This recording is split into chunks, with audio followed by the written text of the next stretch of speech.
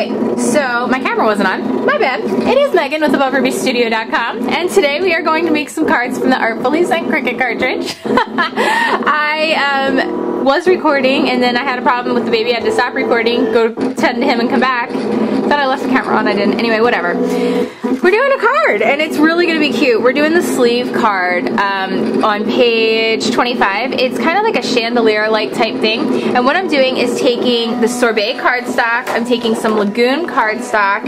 And I also have, this is not from Close to My Heart. This is just something from my stash. But it's a gold shimmery vellum. It's actually from Whirlwind, but you can see through it. It's really cool. And I'm going to make this really fun card. And I'm also going to make a coordinating envelope today. So what I did, so you know, is I cut out the card base at 7 inches. So I just pushed the sleeve function, the shift, and then it's the letter G. Sorry, that's the wrong one. The letter G. And cut it out at 7 inches. And I'm going to just remove this, and you can see, like, even this in and of itself cut out is pretty straightforward, easy to go. Making cards in matters of minutes is what I love about this cartridge. It is a card-centric cartridge, but you can use it for your scrapbooking. You can use it for your quick pocket scrapbooking. You can use it for so many different things in your everyday crafts and DIY projects. And we're just going to remove this. My mat is really sticky, and so it's kind of intricate. I want to be careful that I don't rip any parts of the image. Whoops.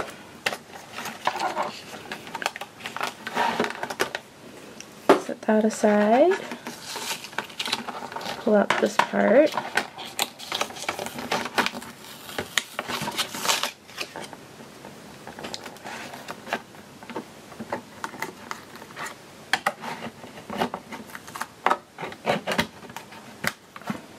And if the longest part is getting it off of your mat, you're doing pretty good, right? I just don't want to rip any of the parts.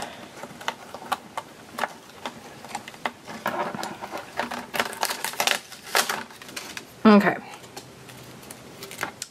So as you can see, it's pretty delicate, but cut out at the full 7 inches. But it's awesome. Like, isn't that beautiful? And it has the little score lines in it, so you know exactly where to score. So we're going to set that aside. We're going to be needing that next. We're going to cut out the envelope. I'm going to use Lagoon for that. And the envelope that I'm going to cut out is found on page 49. And it actually goes with like the snowy theme, but it has like a scallopy edge to it. And so we're going to cut it out at 5 inches. And you can actually also cut out a liner to it to make it really coordinate, which is pretty awesome. I'm going to keep it really basic and just cut out the envelope itself. So we're going to cut it at 5 inches, just as it says. Okay, and that'll do a 5x7 card, and since we cut out our card base at 7 inches, it should fit it perfectly. And we need to make sure that we turn off our function button, and then it is this guy right here along the edge. It's envelope number 13. Comes up right there. So I didn't have my camera. I pushed the Cricut back out, I forgot. I'm going to turn real dial size off for this just to make sure. I have it cut 5 inches and it's right there, so we're going to let that go.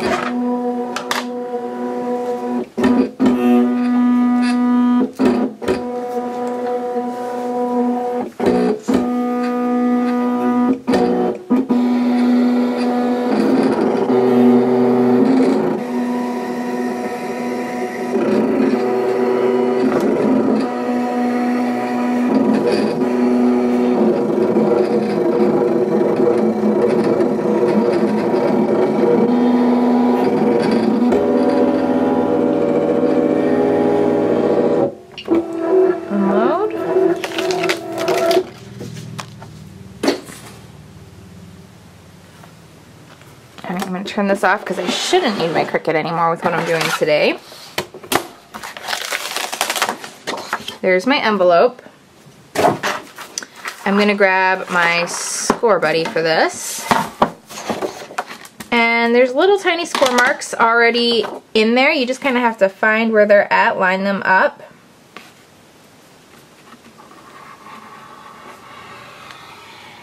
And you just score right on down. And then cutting out the envelope liners, you would just put it right inside, like layer it right on top. You could do, if you're doing this card exactly, I guess I would almost recommend using the vellum to coordinate the vellum in both the envelope and, oops, to coordinate the vellum both in the envelope and the card. Make sure you stay on that score line.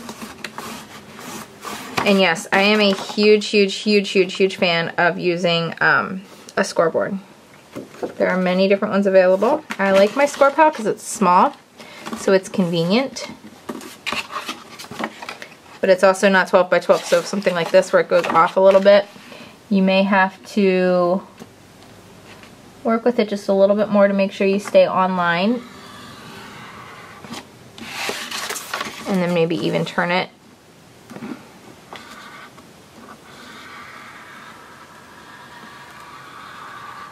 It blinds me.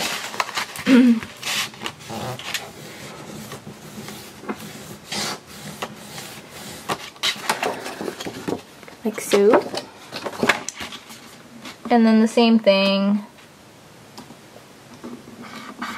along the bottom.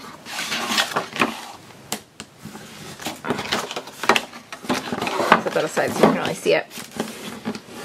But it goes right along the bottom like that. So then you can either, I kind of like to fold it like that. Some people do actually fold it this way. It's really your call. I prefer, I think it looks more finished going this way. So I'm just going to grab my glue glider here along the just bottom edges because you don't need it all the way up. It's not that high. Okay, stop sticking to me. You can kind of see where you need it, like that. And then any of the overhang with the glue glider, it's pretty awesome. You can just kind of roll it away. If there is any. There's only a tiny little bit there at the corner. Just roll it away.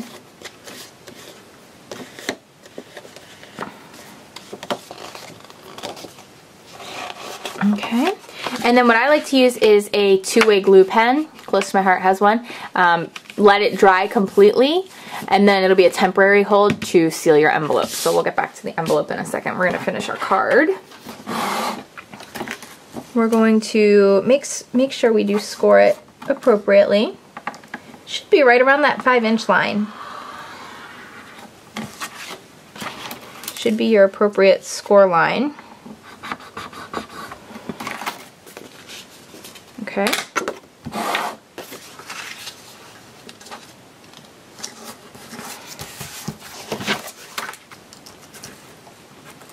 So what we're going to do now is grab, it should be 5 by 7 based off of the measurements we know. So I'm just going to cut this down to just under 5 inches by 7 inches, but like barely, like not actually a measurement off of 5 by 7. Like I'm just going to go right under the 5-inch line.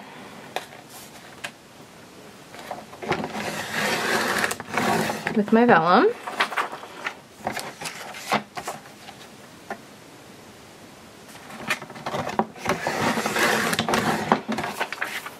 Heart two-way glue. It's a pretty broad tip, which pros and cons too.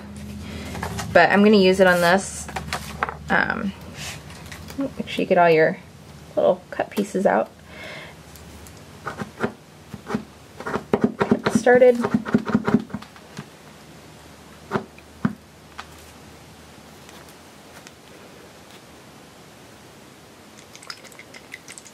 You might want to start it on your envelope if you haven't used it before. I just got mine. And it works very similar to like your Zig two-way glue pens.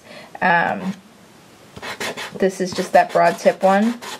So when you apply it wet, put it to the top of your envelope and then just let it dry. It'll be a temporary hold, okay? But we're going to apply the vellum to it and make it a permanent hold. But now that the adhesive is moving, we can just sort of brush it on here. Get all 4 corners. Clean up your desk if you get it on your desk. With the broad tip, it happens. But I want to get it really good on the actual chandelier part because it's delicate. And I want to make sure that that bond is on there so that it doesn't rip or tear or bend at any point in time. Okay. So then we're just going to go from the inside edge out because it's easier. If you were to cut it off, it's easier to trim off the edge than if it was inside. So always start from the inside edge and work out. And even if it's a little bit short, it should be okay. Okay. Just awesome. And then you can like embellish this like crazy.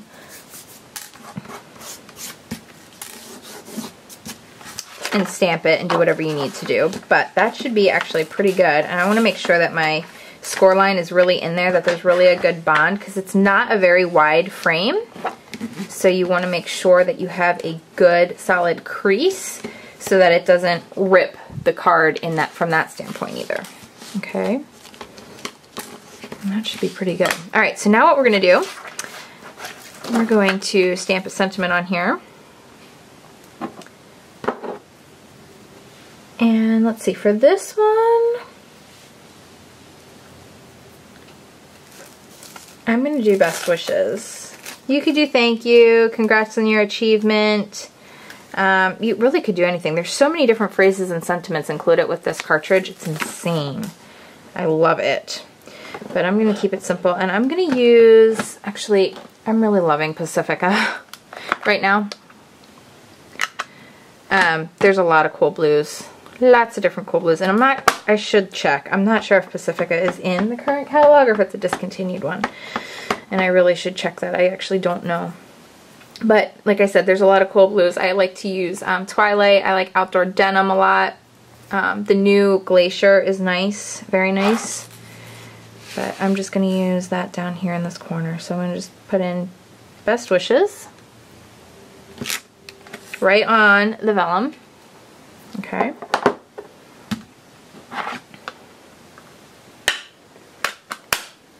And I'm making a big old mess with that. And then you could, you know, put in anything else on the inside, but we're going to stick with just the best wishes for now. And then for this, I actually pulled out the Flamingo enamel dots. These guys. And they coordinate really well, and I was just going to actually top the frame, the flames of what would be the candle with them. This is still wet, so I'm going to do it on here.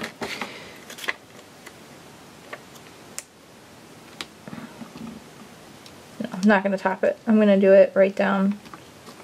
I'm going to accent the candle holders a little better. There we go.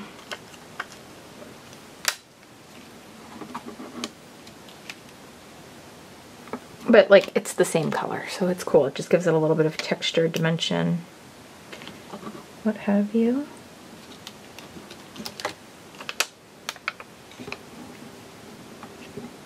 On there. And then I'm actually going to grab some sparkle. I'm going to grab Viva Decor. I'm going to grab the Viva Decor glitter pen in silver. And that is what I'm going to do on the flames. Just a little sparkle touch on where that part would be, a little accent.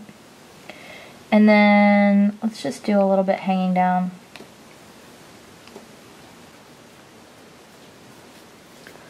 Okay, then you just wait for that to dry. Your envelope should already be dry, so now it has that repositionable hold to it, so it'll stay sealed until somebody is ready to actually open it. Okay, so you can see it's like a clear dry. And the card will go right inside of there just perfectly.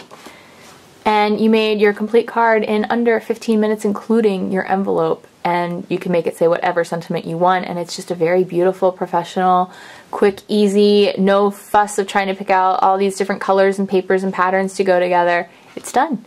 Enjoy the moments, guys, and I'll see you again soon at Above Ruby Studio. You can pick up your Artfully Scent cartridge right now, available at aboverubies.ctmh.com.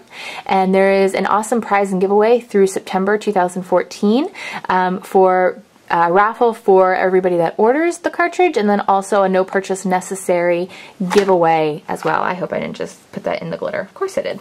Awesome. Have a great day. Bye-bye.